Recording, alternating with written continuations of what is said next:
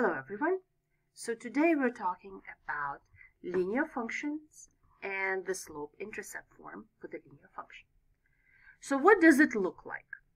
When you see a situation where you have y on one side and everything else on the other side, and the x is to the first power. It's not squared, it's not cubed, it's not to the power 1/2. It just has no power at all. It's just x. That's when you know you have a linear function and it's probably in the slope-intercept form. So, what does the slope-intercept form give us? Well, it has y and x, and it has two numbers, right here and right here, m and b, right? So in this case, m is 2 and b is 3. Over here in this case, m is -3, b is 1. There could be any numbers you can think of. You can even put fractions in there if you really want to here. 0.1. How's that? That works too. So this is the slope-intercept formula. So let's talk about what is slope and what is y-intercept. So first, let's take a look at this number. This number is called y-intercept. And the question is, well, why is it called y-intercept? What does it intercept, right? Because when we talk about intercept, that means like, you're kind of like chasing after someone. They're going this way and you're going that way and you intercept them, right? So this is exactly what we're doing over here with our function. Our function intercepts the y-axis. So right now, over here on my graph, I have a blue graph, and it hits the y-axis at this point, 0 and 3. Now, what is 0 and 3? Well, those are the coordinates of this point, the x value and the y value.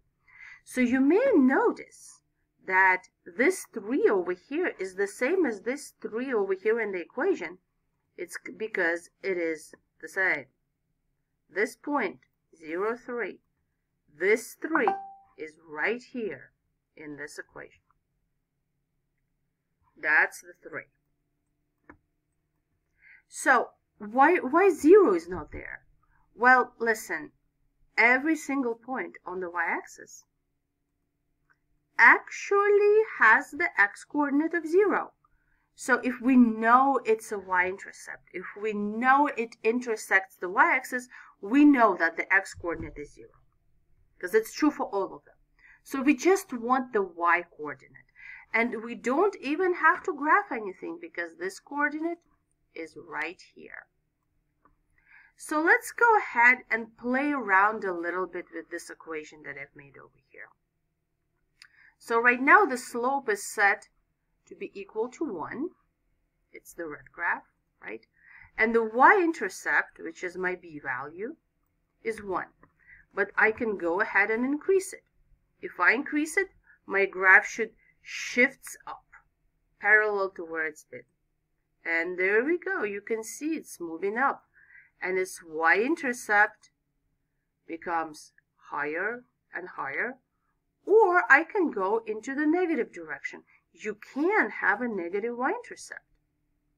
And then it's going to be a negative number. So whatever the value of this number is, right here, this is the y-coordinate of where your graph hits the y-axis. All right. So we've talked about this number. What about this one? Is that the x-intercept? Nah, it's not. Okay? Not quite that simple. This number is the slope. And the slope is literally the measure of how flat or steep our graph is. So right now for my red graph, the slope is set to 1. But as I increase it, the graph becomes steeper and steeper and steeper. And when I decrease it, it goes the other way. But you should be saying, hey, this is steeper too. Yes, but what's happening is at the point 0, where the graph becomes horizontal, the graph tilts the other way, right? So when we're positive, the graph is increasing. When we're negative, the graph is decreasing.